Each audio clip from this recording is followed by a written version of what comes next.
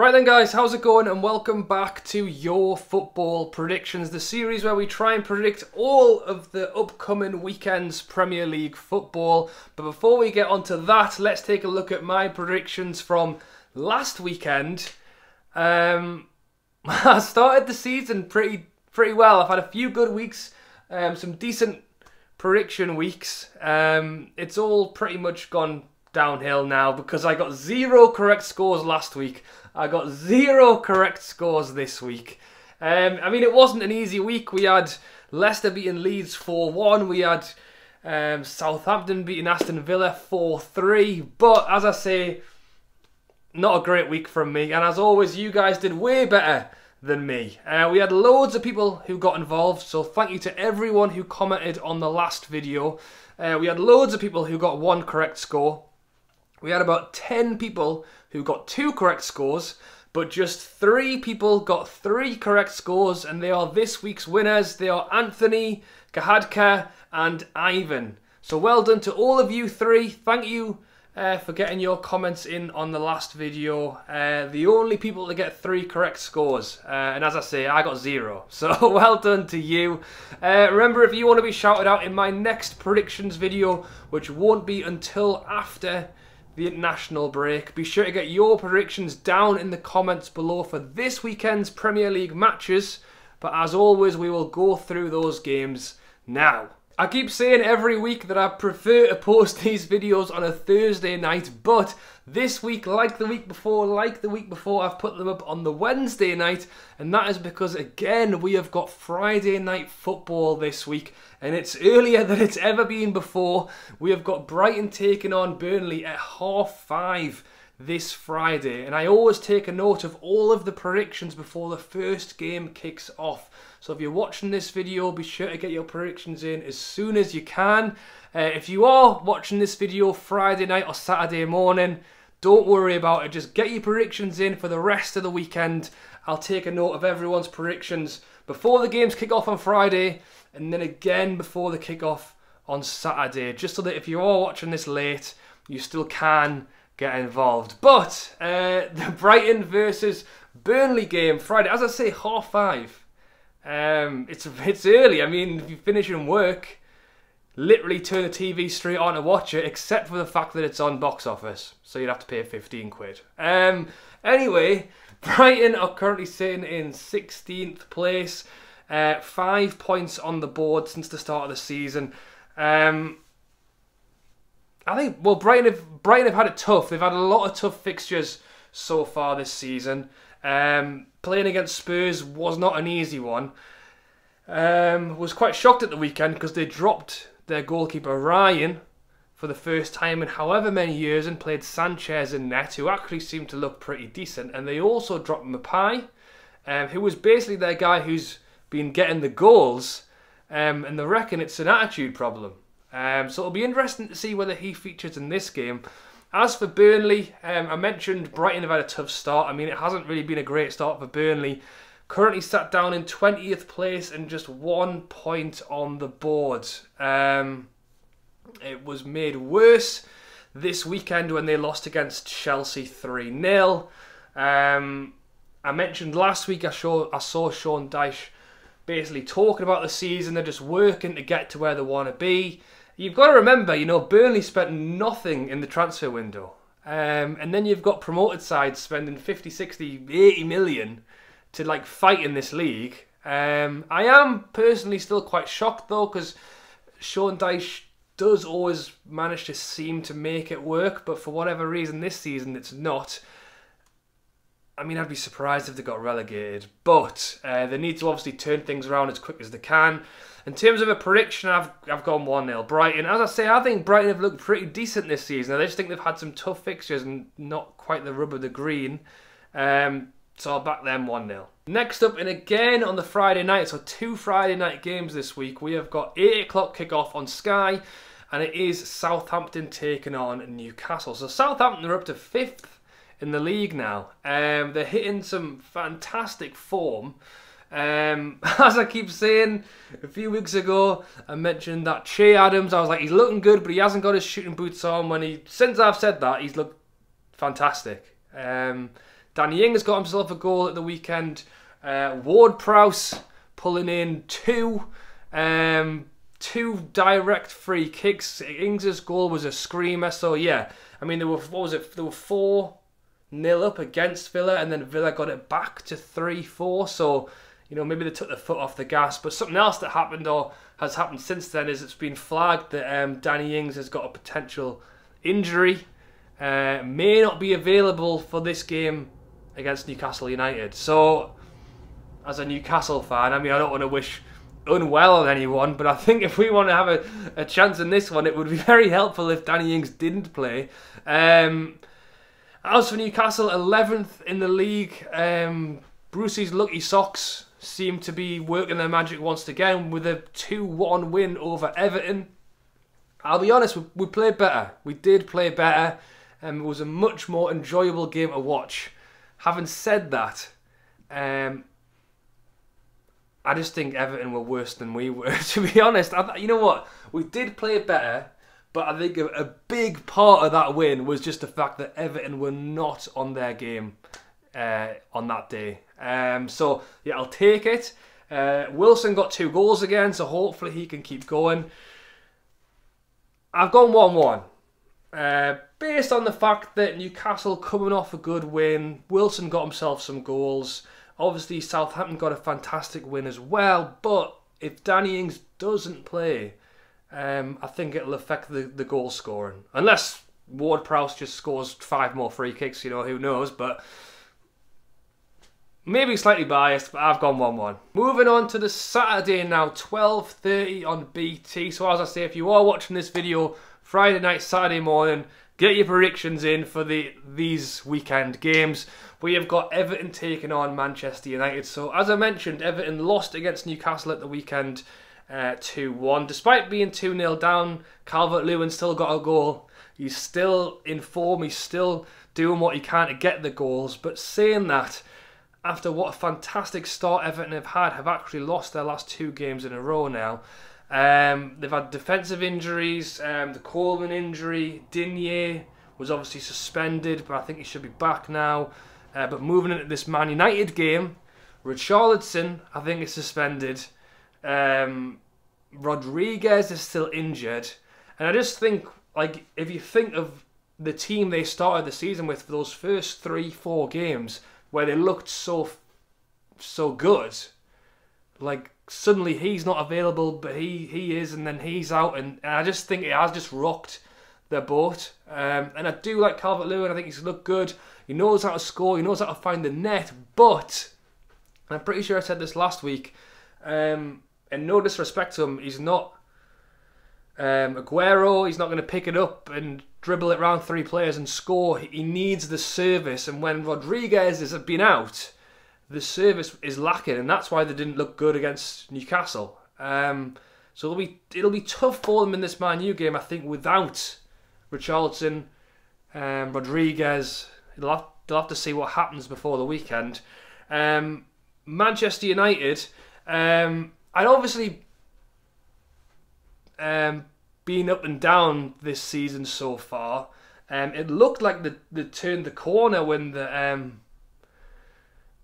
obviously it was since the Spurs game, since they lost that game against Spurs 6-1 or whatever it was. Suddenly out of nowhere, they'd won 3 games in a row. They'd beat PSG in the Champions League, and it was like, wow, you know, that has kick-started them into gear. And then they go to Arsenal and lose 1-0. I think Arsenal probably did deserve the win, but actually, I think it was neither team looked amazing, if I'm being 100% honest. Obviously, Arsenal got the pen and Aubameyang got his goal. Maybe this is what Man U do. Maybe this is the thing. Maybe that loss is going to kickstart them into another great run, and they're going to win a few more games. Now, they do play in the Champions League tonight, so maybe you can check out what happens in that one before making your prediction for the weekend. And I have gone 2-0 to Man U. As I say, I think them losing the last game will give them a kick in the right direction coming into the Everton game. And, as I say, Newcastle beat Everton. And we're rubbish. I just think without the resources around Calvert-Lewin, it's... but, you know, who knows? Calvert-Lewin is still great. I could well see him getting a goal, but I've gone 2-1 Man U. Next up on the Saturday at 3 o'clock on BT Box Office, so you've got to pay for it again. We have got Crystal Palace taking on Leeds. So Crystal Palace currently sitting in 13th, Leeds sitting in 12th. Both lost at the weekend. Crystal Palace lost to Wolves 2-0. Leeds lost to Leicester 4-1. Crystal Palace have been,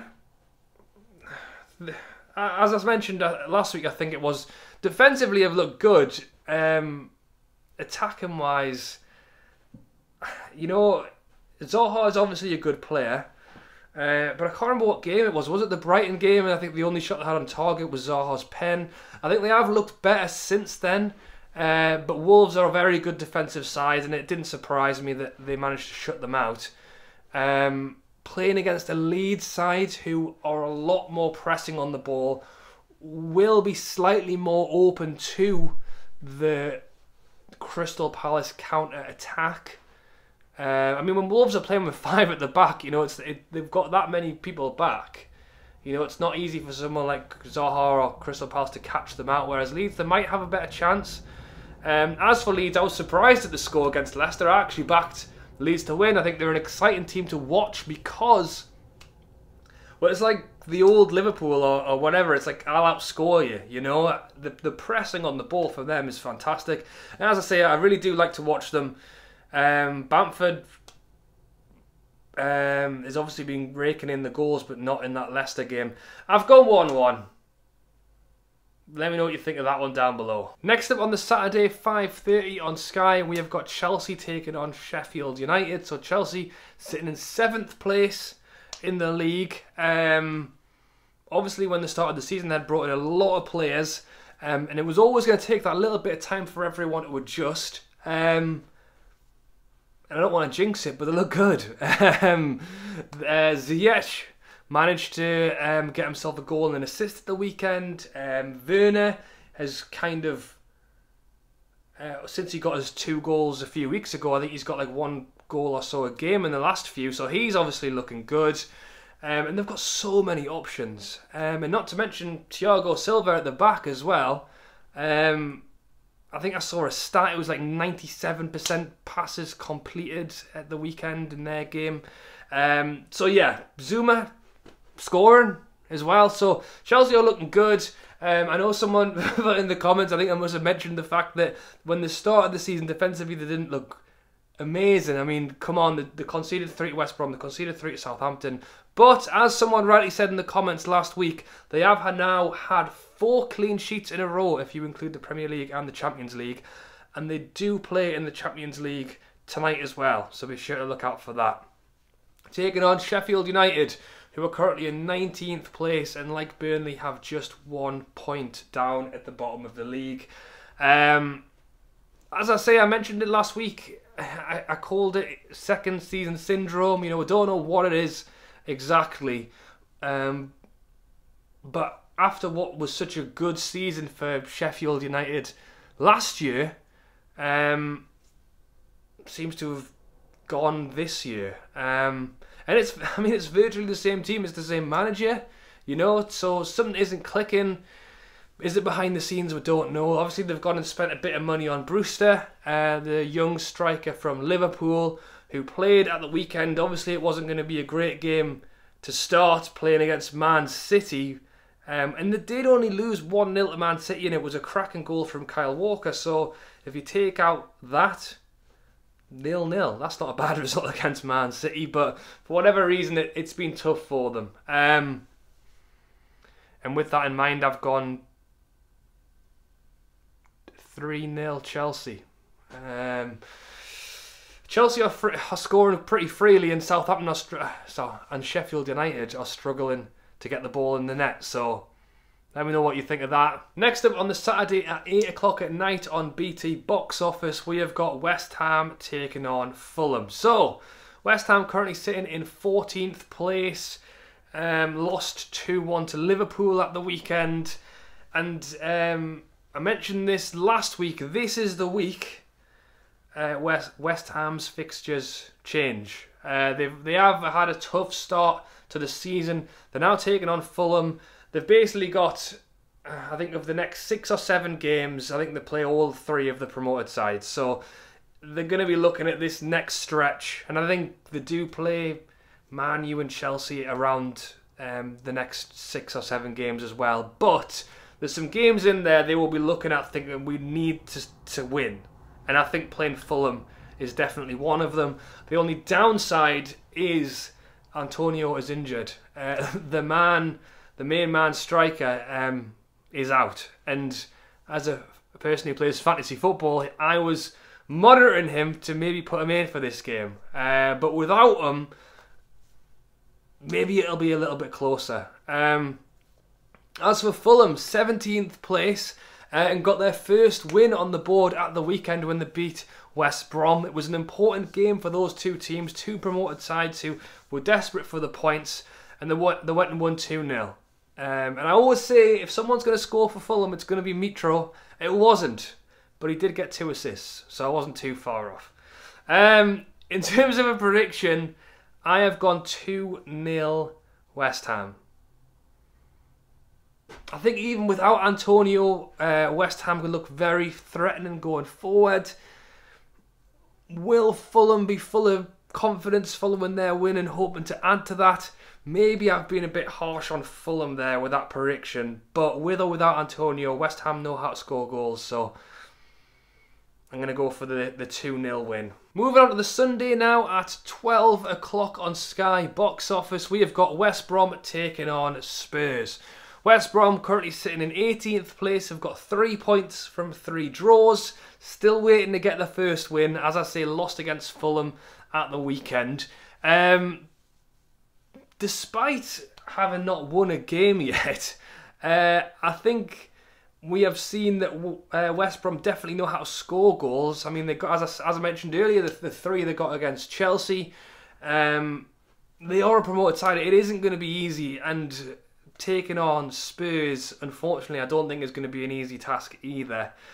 Spurs currently sitting in 3rd after their win against Brighton at the weekend. Spurs obviously play West Brom tonight. Tonight? What am I on? Spurs play West Brom on Sunday, but following that game in the Premier League, then go on to play Man City, Chelsea and Arsenal as the 3 next fixtures. So I do think Spurs will be looking at this game, I mean, not as a must-win, it's so early in the season to say that, but to pick up 3 points in the game against West Brom may just relax them that little bit more before going into 3 very big games that I've no doubt they're going to want to win.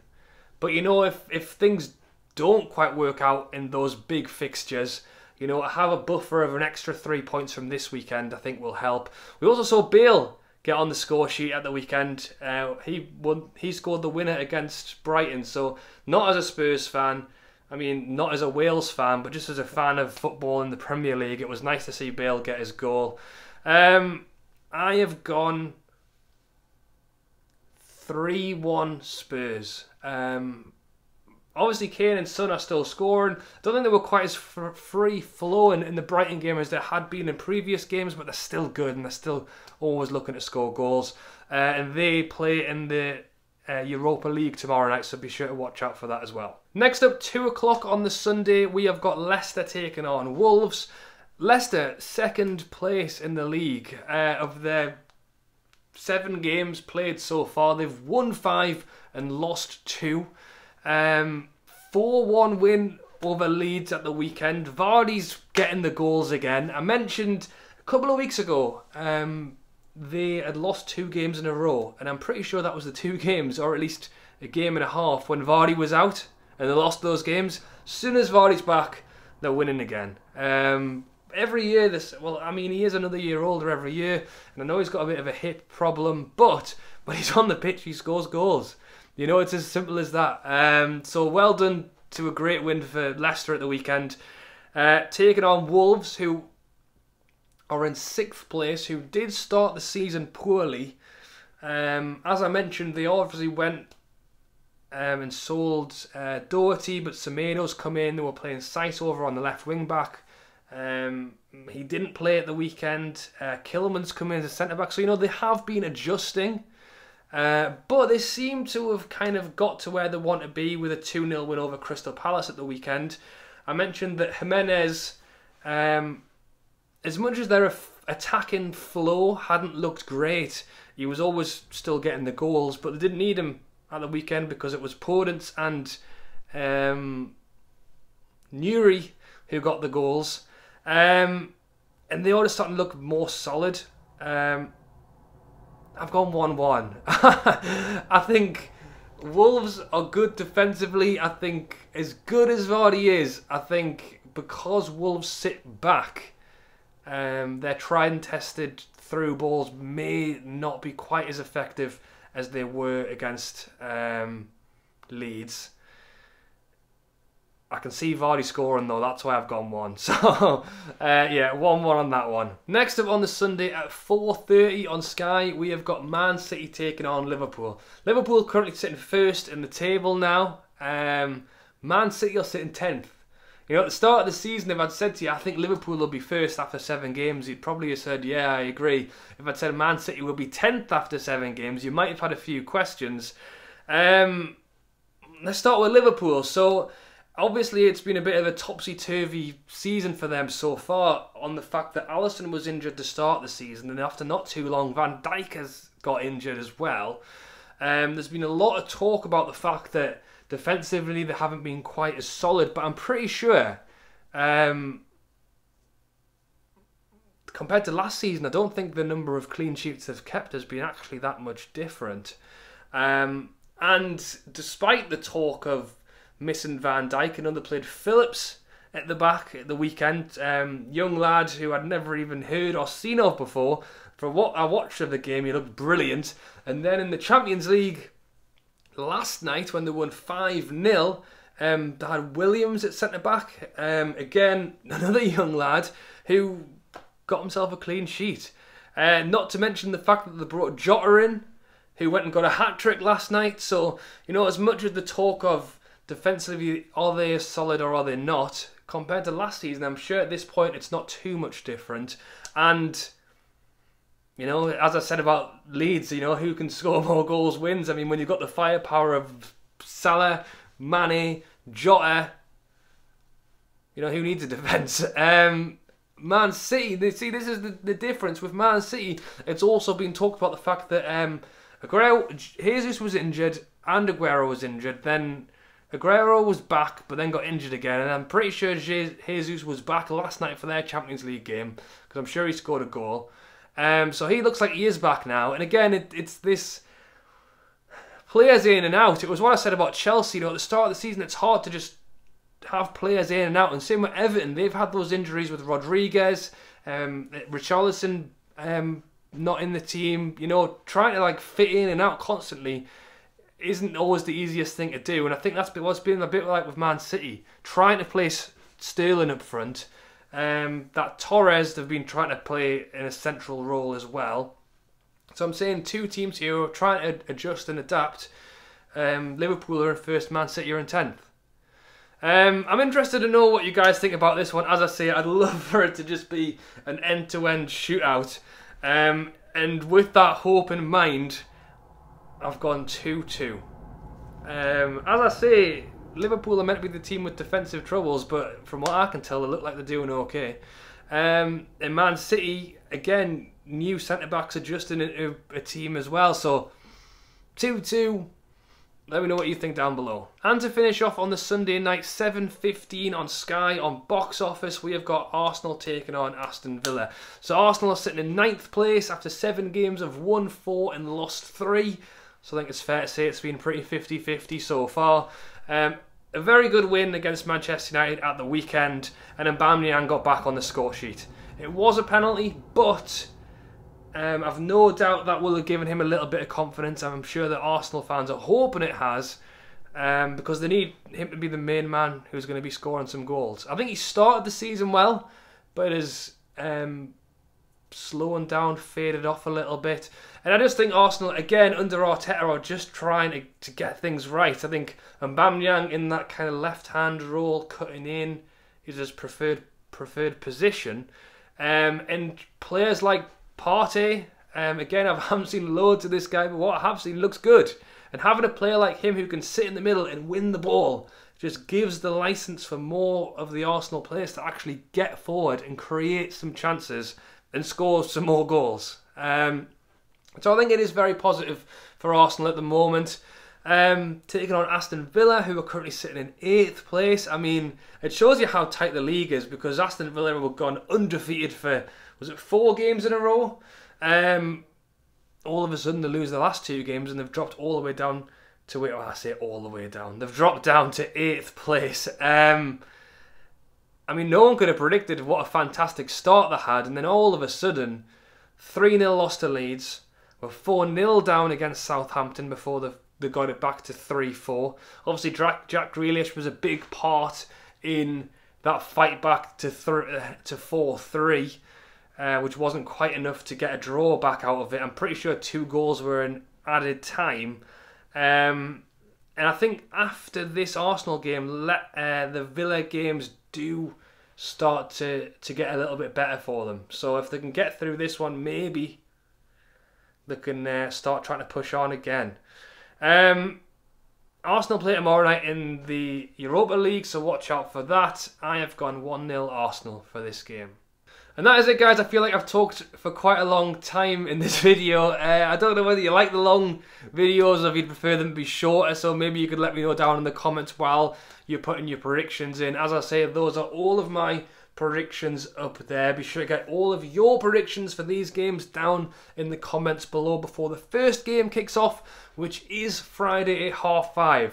So this Friday at 5:25, I will go through all of your scores and make a note of all of them, but I will come back on Saturday before the first game kicks off on Saturday, which is 12:30. So at 12:25 on Saturday, I'll make another list of all of the extra predictions for anyone who missed the Friday night games.